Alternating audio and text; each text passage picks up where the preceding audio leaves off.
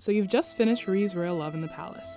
It was a beautiful, heartbreaking tale of misguided love and the futile nature of palace life, and you could not be more depressed.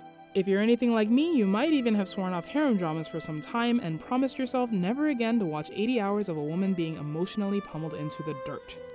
And then in comes Yingluo, as if in answer to your harem prayers, a protagonist who differs from RuYi in just about every way. Tolerance, quiet suffering, as if. If you even think about crossing Yingluo, just know that your days are numbered. She takes no shit and she takes no prisoners. YanXi Palace and RuYi's Royal Love are about the exact same emperor and time period.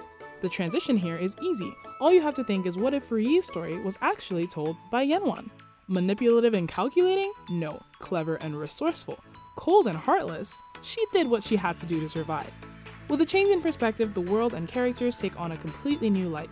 Was the first empress really the villain RuYi made her out to be, or did we watch a biased account from a pretend saint who in reality was just as evil as the rest? What about Hui? Chun, the emperor? Was creepy eunuch even really creepy? Well, no, that part was actually pretty consistent. In any case, it's time to hear Yingluo's version of events. Just remember, everyone is the hero in their own story. Till next time, thanks for watching.